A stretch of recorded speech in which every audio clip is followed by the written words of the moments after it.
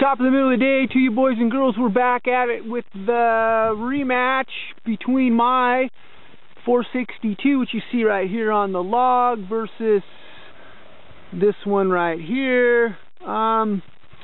We did the Psy-Ko SS version and it was lagging just a little bit behind mine. After some conversation with the owner, we decided to step it up a little bit, if you will, and I reworked some things internally, and we're gonna run it against mine and see how it does. So this went to California for a redwood killing spree, and depending on how things work out, we're probably going to post these videos in reverse order because timeline wise it comes out in the right chronological fashion. Anyway, so I guess technically we're at Psy-Ko level. Mine, I pretty much took it as far as you can go when I first did this saw back in November of 2017. So probably has 500,000 board feet of volume on it at this point. I've used it off and on here and there. We're sporting a 30-inch Oregon lightweight bar, and it has some full comp Husk Varna chain, but that's the version that's made by Oregon. So same bar and chain as we ran yesterday. It's definitely a lot different air temperature wise. Today it's balmy in the low 40s. I think it was low 20s yesterday. So stark contrast there. My youngest son's going to give me a hand with the tack. We'll be looking at some stuff, especially since I can't really operate the tack well on the upstroke with this operation. We'll have a bar change in the middle, of course, and I guess let us begin this session.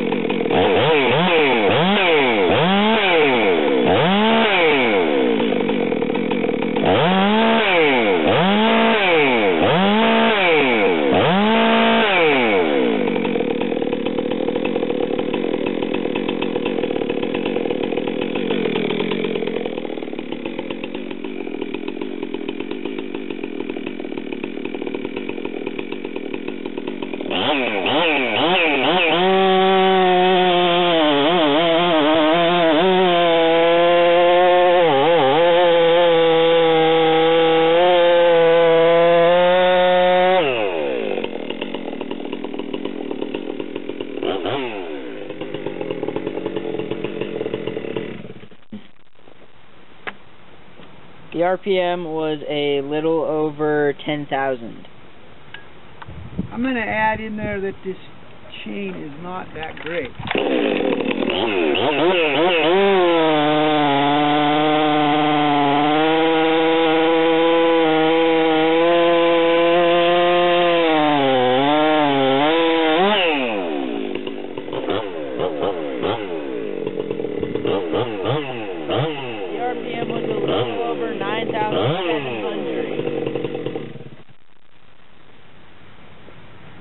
Did you talk?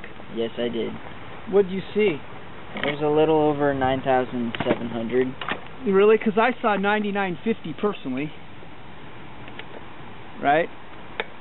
Did you see that as well? Yeah, but to be fair, you're kind of blind. I see. Is that how that works? Yeah.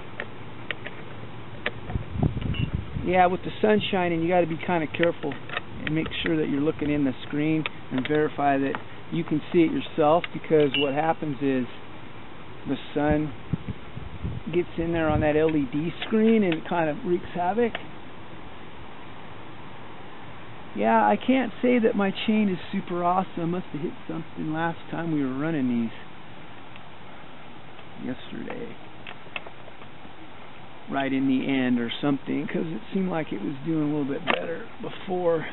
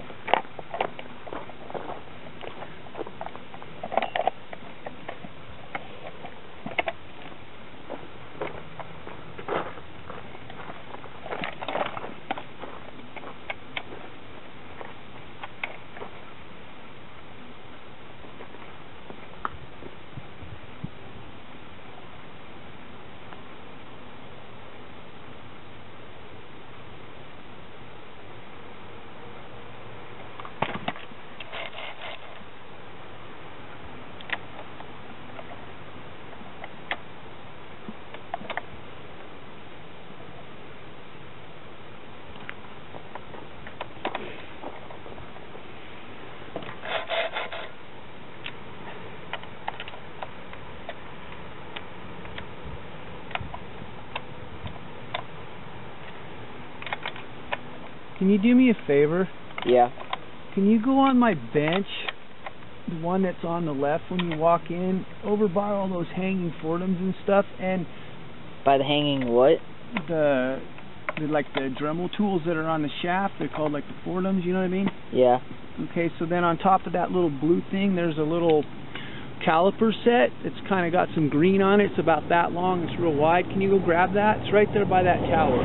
Sure.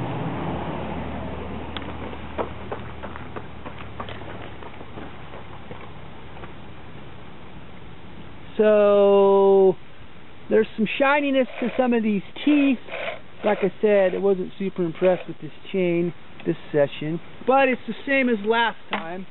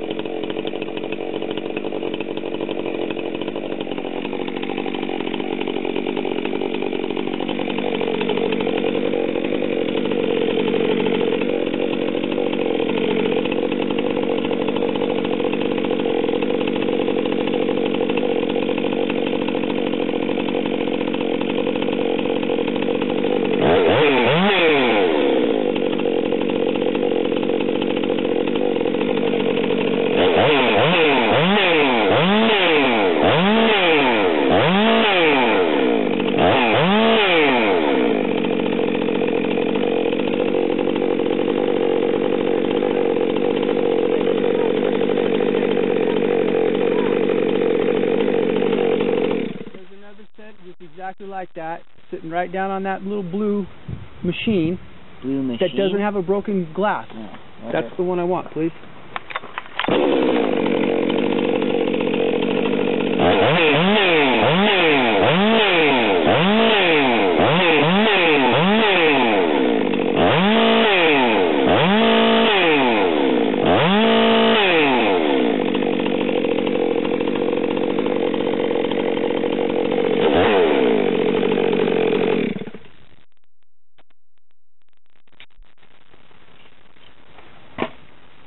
So provided my assistant can find what we're looking for in relatively short order, which looks like we're successful, we saw about the same RPMs in both of these saws. They're running 13.6 or 13.5 or something like that. So look in that screen and see if you can see what I'm showing. Look in the screen, please. Can you see this? Can't see the number, but you can see what you're doing, yeah. Okay, that's all I need to know. So we're going to zero this out. We can see that. We're going to just take a little quick look at these depth gauges or rakers or stops, depending on who you're talking to.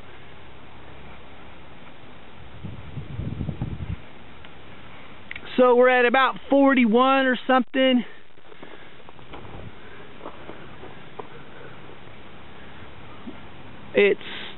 But like I said, I'm not super overwhelmed with how awesome this chain is, to be completely honest.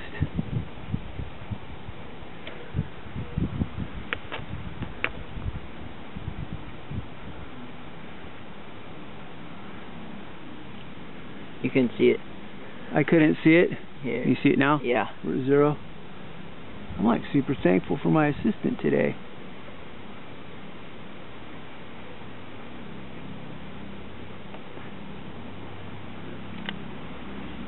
Yeah, it's hard to test this side. We're on the wrong side all the time.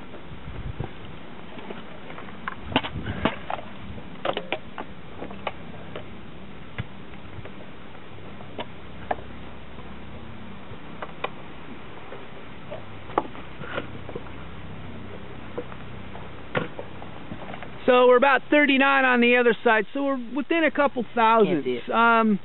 But like I said, I can't say I'm super awesomely impressed with this chain. Mostly because it's feeling dull.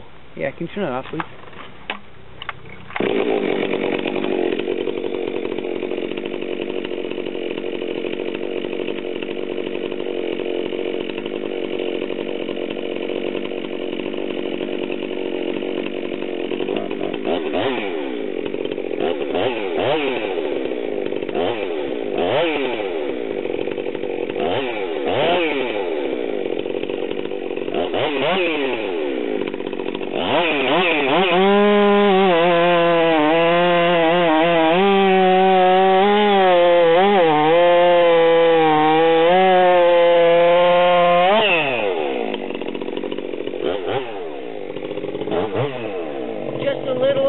10,000. What was it? Just a little over 10,000. So they're running about the same on the downstroke.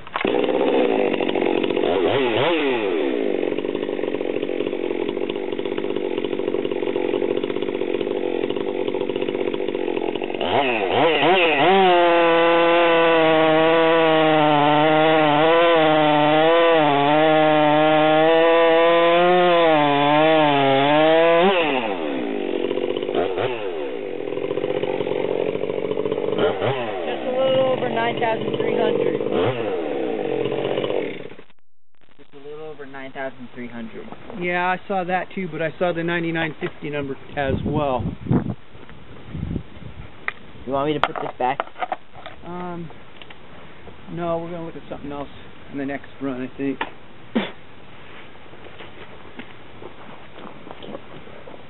Okay, so we're going to have to take a look at the runs. I'll post in the description area what I found time-wise between the fairly brand new, we only fell like a few trees, versus the we have 500,000 board feet of volume cut, which is a fair amount.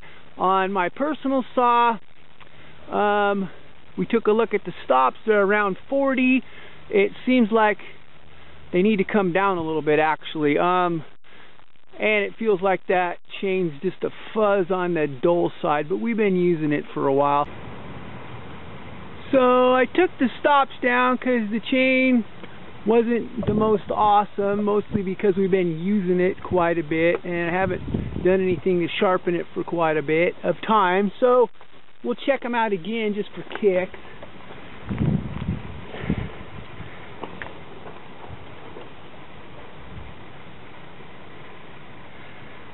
I'm thinking you can see the 0.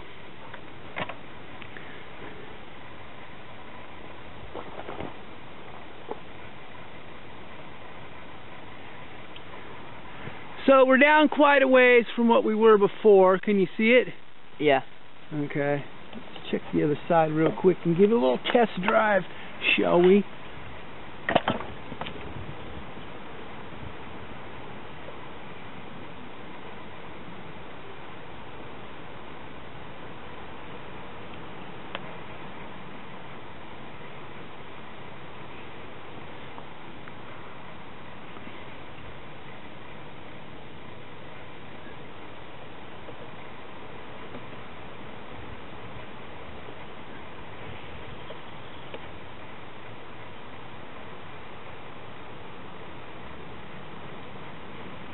So sometimes when I'm doing it by hand, I don't get exactly perfect. We had 57 and we have 53 on this one, in particular on the opposite side.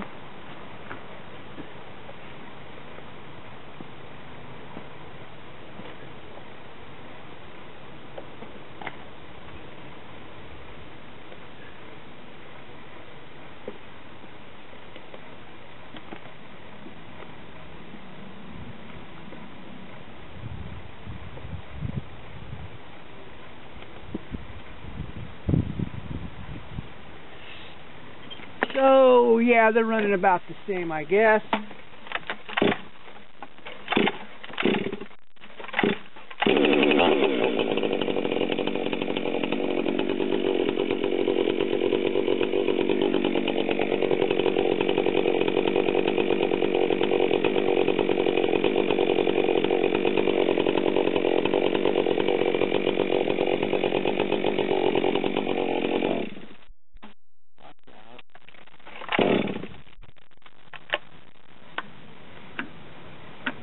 Plenty of gas in there by my assistant, thank you.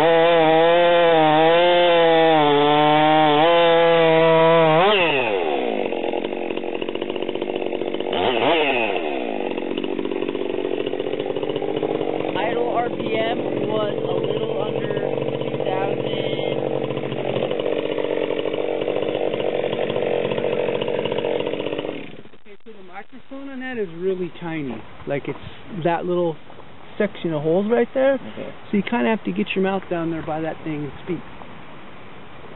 The idle RPM was a little under 2,400, and a little under. Yeah, it was we're looking for solid numbers, bud. 2520. Okay. 2730. Looking for solid. Okay. It was 2320. Okay. Or, no, it was 2380. And then the running RPM was 9870. Because I saw a little over 10. I saw 10.1. That thing bounces around a lot. You gotta look for the high one, right? Okay. Or like the average one, but that was the high.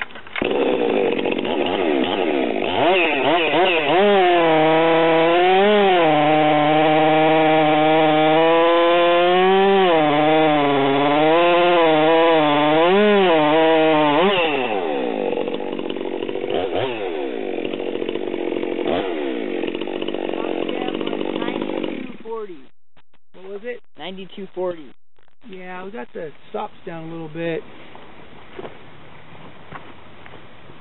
So we're floating around 50 thousandths or so, somewhere in that range, 50 to 55, I guess. And the chain's a little rough, it seems like, but that's because it's kind of dullish. So I guess I'm going to have to say thank you to Mr.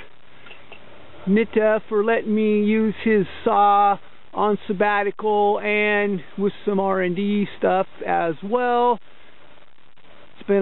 I've had his saw for a little while at this point, and yeah, they're both sporting K&N air cleaner systems. Mine has the smaller version, so like I said, I'm really curious to see how the time runs compare. Check the description area. Thanks for watching this session. Have a blessed day wherever you might be on God's green earth.